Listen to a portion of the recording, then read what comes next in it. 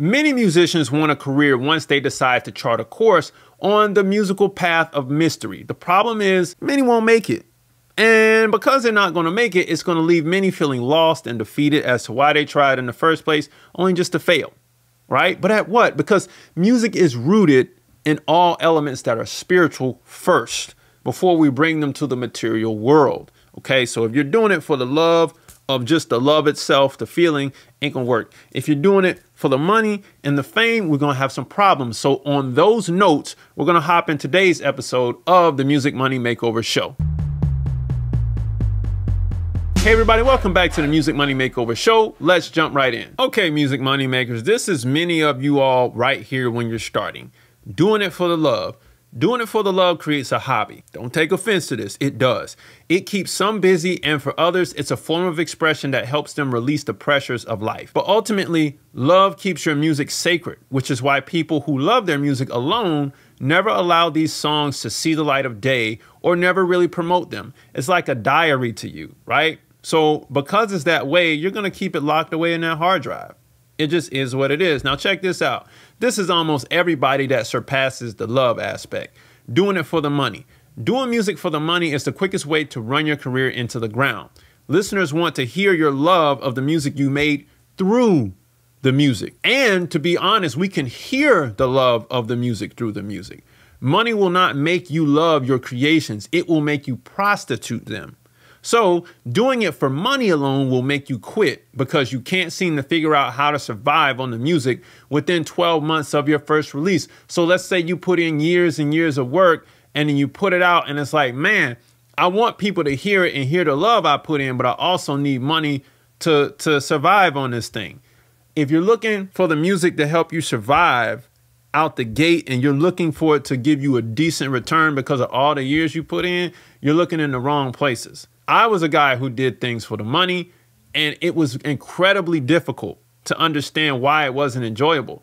I also wasn't doing it for the love either. The love had slid out of the way, and I put money on top. You get what I'm saying? But, you know, I mean, it yielded some things I'm going to talk about later.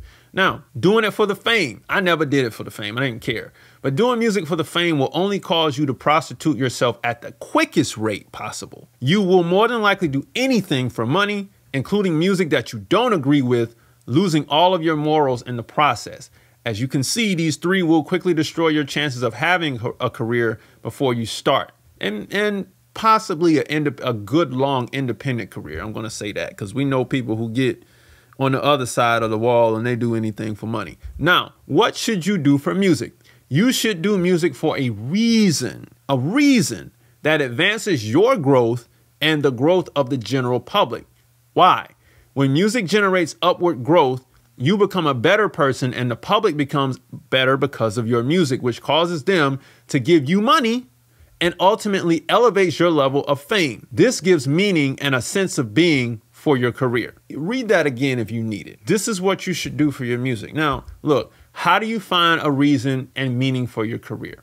Because I know that's what you're asking. You have to decide that the outcome of producing music will overcome a certain challenge for you and then a certain challenge for the public for every song. This gives you fuel, okay, to keep the car moving forward, okay? The outcome that you and the public will get, the overcoming that challenge, that's your fuel. Now, love, money, and fame are like oil changes to keep the engine in good shape. Now, you run out of oil and you run out of gas and your car is total. That engine is gone.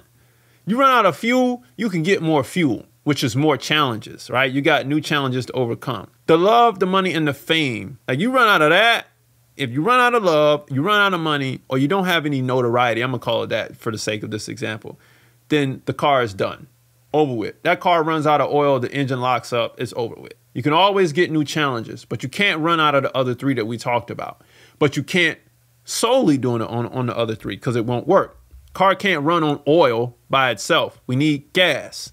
We need challenges. So what is this challenge you speak of?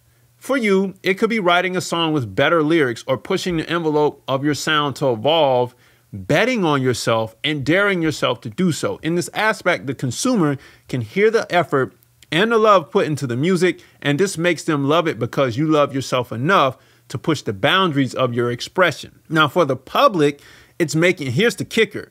It's making music to help them sing in their car during 5 o'clock traffic, or get through a breakup, or any negative obstacles that get them through the day. All of this is rooted in love overcoming an obstacle. It's rooted in love, but that love helps you overcome the obstacle. Now, if you can do that for the general public, which is why you may say, like I've said it on this channel before, like if you have someone who makes music for the strip club, that music is helping someone work to get out of a situation. Who knows how dark the situation may be? It is also helping the DJ work. But this stuff is confined. I feel like the music should be confined to those areas and not put out in the general public. You have some music that helps people work out better. You have some music that is at a certain tempo to help people run. People who roller skate need music at a certain tempo to rock out and to skate to. You get what I'm saying? All music doesn't work in the skating rink. You know what I'm saying? You got people who actually skateboard that need a certain type of music. You get what I mean? Like there's types of music that help people in their situations. And that is the challenge. So you want to make the best music possible for those situations so people keep coming back. Go look at the video on, how to make musical crack. I speak of some of this. You get what I'm saying? Here's what I did to fuel my passion and love of making money with the music. I built something for you. So if you're a songwriter, an artist, a music producer, or a music business exec who wants to get their foot in the door of this music industry and build a foundation for it in 60 days or less without searching all over the internet for the how-tos, I built something called a 60-day record label course just for you, getting everything done in 60 days or less flat. Okay. Now what we're going to do is we're going to build a robust company within this course, right? We're going to learn how to play the game via contract so you're not getting screwed out here on the block when you're slinging your music. Okay. And on top of that, you'll be able to collect your international and your domestic record and publishing royalties at the same time. You're going to learn all of this and put all of this together in 60 days with straight instruction, no fluff. And if you trip through it, you can always book a call with me. I'll help you through it. All right. But all that stuff you see right down below is included. The course is right down below this video. But grab the free stuff below. If this is your first time watching the channel, 10 major steps to increase your record label's profits. A free split sheet is included with that download. Now, define your reason for creating. Let's get into it. The music will get way better. You'll begin to build more leverage into your career, which will cause you to make bigger strides upward into public notoriety. As you begin to promote better music, people will say, yo, you got to hear this dude, or you got to hear this lady. This is dope. Like I need to share this right now. You know what I mean? But if you never define a means for doing music selflessly, you'll stay stagnant. Your career won't last long, and you'll ultimately become bitter about the gift that you chose to develop perversely. Like you'll begin to hate the music. Man, I can't believe I spent all this time on it, man. People they don't do nothing but rob you in the game and all of that. And that's not always the case. There's plenty of robbers and stealers in this music game, but everybody ain't out to rob you. You know what I mean? So you'll ultimately become bitter and you'll blame everybody else for the fact that you were going about this music thing selflessly. So we don't want to be here. We want to be right here. All right. All right, music money makers. So if you were struggling to find a reason for doing this music or meaning to it, or just struggling to get the fruits from your music, you can now see some of the elements that you might have been putting in the way of actually getting those fruits. And you now have the means to actually understand what you need to fix in your process. So music money makers, if you make music, you should always make money. Log on to musicmoneymakeover.com, jump into the 60-day record label course, book a call there, download the free stuff below, and I'll see you next time. Peace.